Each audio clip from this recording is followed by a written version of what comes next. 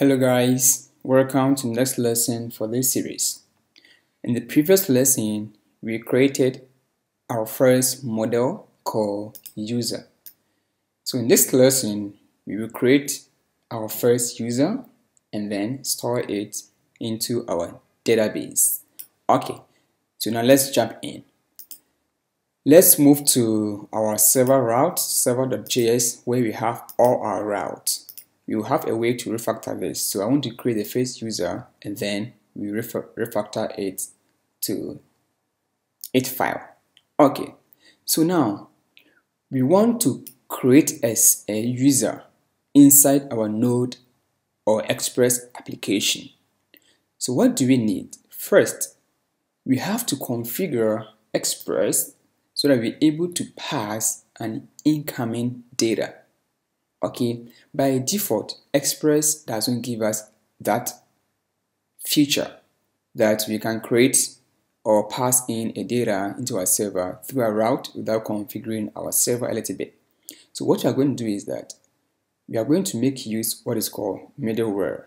Okay, middleware is a function that runs before our handler runs. Okay, so this is how we're going to configure our Express to pass data from our body of request. Okay, so let me say that passing body data. So I have to make use of app.use, and then I have to make use of express.json as a function as that. So by configuring this, what you are telling Express is that we want to pass an incoming data as a JSON file. Okay, so now that this is the line that we need to write to be able to pass an incoming request from our application. So next, let's delete everything here. Okay, and since creating user involves database, definitely we need to handle it as a promise. So because of that, I'll make use of async await, right? So I'll mark my function here as async, and then I have to try catch it here, and inside my try, this is where I'm going to create my first user. Okay, so before that, let's try to do something here. So here in Express, we have what is called request.body. Okay, this request.body holds data that is coming into our route handler. So before that, let's try to console log rec.body here. So I'll just make use of console.log and say rec.body like that. So when I visit this route and I pass in any data, it will print it inside my terminal. So how can we pass data into this route, right? So what we need is, let's go to Postman and then make that request. So come to register user, and here we want to pass in a data that we want to create. So what do we need? We have to pass it as a body. So here, click on body here, and in there, select raw, and then for the text, let's select JSON because we want to pass JSON as a data into our route, our server, and see.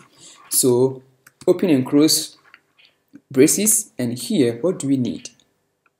First, you need the name of the person. So let me call this one Don. And then the next field, what do we need of our model? We need email, right? And then let me say example at gmail.com. And what else do we need? We need password. Okay, so this is how we are sending data to our Express application. Okay, so when I click send, you see that it's hanging, no response, because we are not handling a response to the client. But when we switch to our terminal, as you can see, the body data has been passed here. So here we have name, done, email, example, and a password. So this is how we pass data inside our X application. When I delete this line of code, let me comment this one, and then let's go back to our terminal. It started the lesson again. As you can see, nothing undefined because we didn't configure Express to pass in an incoming data. So an incoming data is a way of sending data to our application. Let's go incoming data. So Express needs to handle in a different way by configuring this line of code. Okay, so now that we have this data coming in, so let me again, coming in here, we can create this user and then save it into our MongoDB database. All right, so let's see. So instead of request.body, let me delete everything here, and first I can destructure the request.body, which is coming from request.body here. So if you go back to our console, we have name, we have email, and we have password, right? So I can say name, email, and then password. Okay, so now I have the variables of data that is coming inside. So what do I need?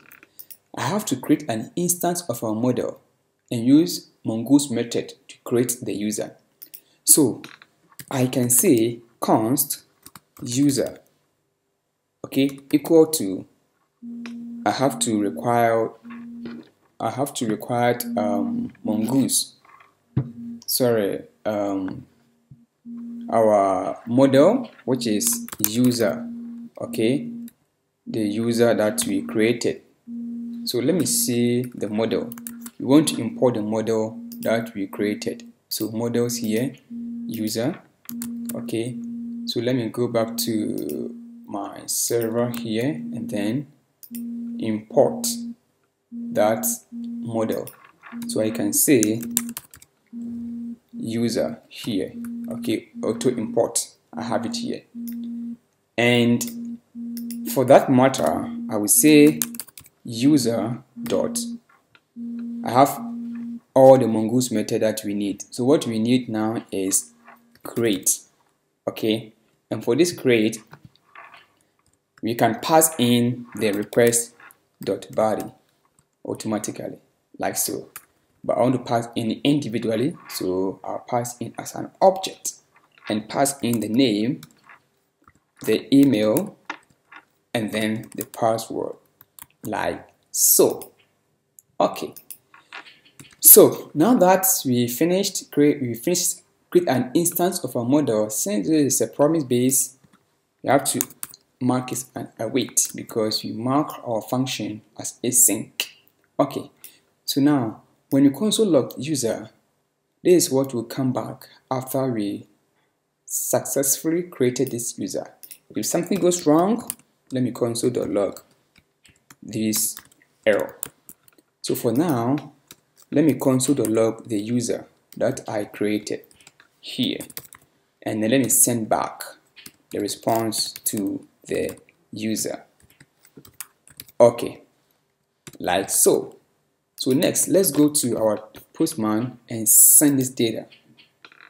As we can see, wow, it has been created successfully. Let's go to our terminal.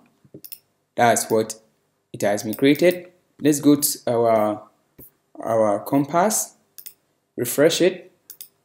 As you can see, while it's loading, let's see the new collection that we created called user. So wow, as you can see, we have our collection called bookkeeping app, and in there we have a users, and we have one user called Dawn. Exactly. So that is how we create a user and save it into our database.